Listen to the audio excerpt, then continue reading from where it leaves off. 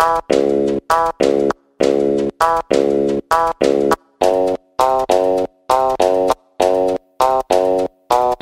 dick cost a late night fee. Yo dick got the HIV. My dick plays on the double feature screen. Yo dick went straight to DVD. My dick bigger than a bridge. Yo dick look like a little kid's. Hello YouTubers, how's it going? My name's APU913 and I'm with APU913 and Infinite Updates.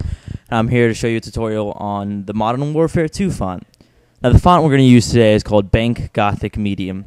It's a font that's used everywhere, and when I say everywhere, I mean everywhere. It's used on CBS Morning News, Nightly News. It's used on Zicam, which is a cold remedy medicine. It's used on last night when I went to the movies, I saw it there used. But it's most commonly used for Modern Warfare 2, the game. So we're just gonna get started on showing you how to make it. Now it's a quick, easy tutorial. So you're just gonna click File, New, and make your video 720 by 480 or however large you want it. And just click OK. Next, we're gonna double click the background layer, clicking OK, which unlocks it. And we're just gonna make a couple new layers. I think 3 should be good, or 4, I don't know. Alright. Then we're going to click Shift F5, which opens up the fill pop-up box, and fill it with black. That's the background layer, which was originally white.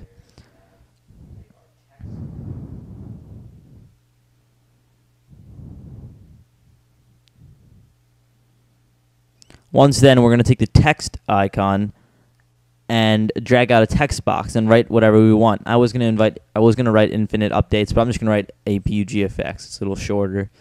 Can really help you see what we're doing here. So just gonna highlight it and change it to Bank Gothic Medium. You can just Google that, download a zip file. We're just gonna save it, make it 72 points, and drag it in the top left hand part of the canvas. Make sure it's white, too. You can go ahead and rasterize this type if you want, or you can just do it later. But what we're going to do is make a copy of that text layer, and then we're going to change it to green. Now, what you want is the white text layer on top and the bottom text layer being green, because what we're going to do is add a blur to that bottom layer. You could have an outer glow, but I like using a Gaussian blur. I was used to that, and I think it looks more realistic. So yeah, any green should be fine. Try to make it a nice neon bright green, because when you blur it, it's gonna turn into a forest green. But yeah, so make sure that the white layer is on top and the green layer is on bottom. You can see me mess up here as the green layer is on top, but make sure you twist that up. I try and blur the bottom layer, and I realize that, whoops, it's white. So I kind of mess up right there. But again, the white layer on top and the green layer on the bottom. Sorry about that little mix-up. So we're going to rasterize from the blur, and we're just going to make it 10, 8 pixels, whatever. We don't want a big blur because we're going to duplicate the layer so we can double the effect. So yeah, so just duplicate that green blurred layer. You can just drag that layer onto the new layer icon. That'll duplicate it, and now you can see that blur is really emphasized. It's a big green blur around APUGFX. Now this is kind of what we want. Now on the new layer, a blank layer, take the rectangular marquee tool and drag out a thin, skinny rectangle. Press Shift F5 to fill with black. You can turn off the transparency. You can turn off the bottom black layer so you can really see what you're doing. But yeah, once you have a skinny black rectangle on a blank layer, I want you to duplicate that layer, drag the top layer down, and then merge those two layers.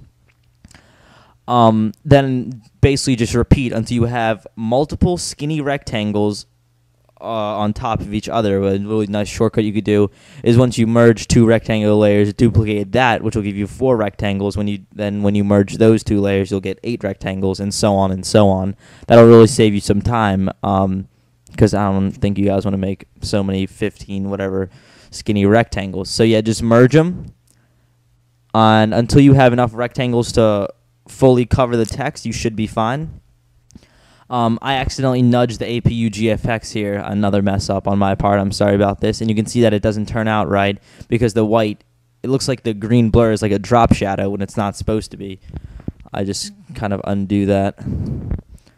But yeah. All right, now we're just going to, redo that.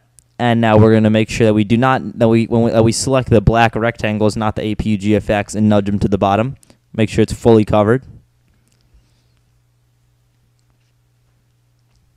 And we can do a couple things from here on. We can turn the opacity down, or we can have a blending mode. I think soft light or hard light, one of those two. You can mess around with them. Works the best. But we're just going to change the opacity down for now. That'll really give the effect that we're looking for. But you can see as I scroll through them and see what looks good. I'm just going to keep it normal, this blending mode, and turn the opacity down to 40 or 50%. I don't recall exactly, but yep, that's about it. That's basically what we're going to do today. You can also take this and make it for anything that you want, and this is the MW2 logo. Thank you. Remember to subscribe, rate, and comment, as always.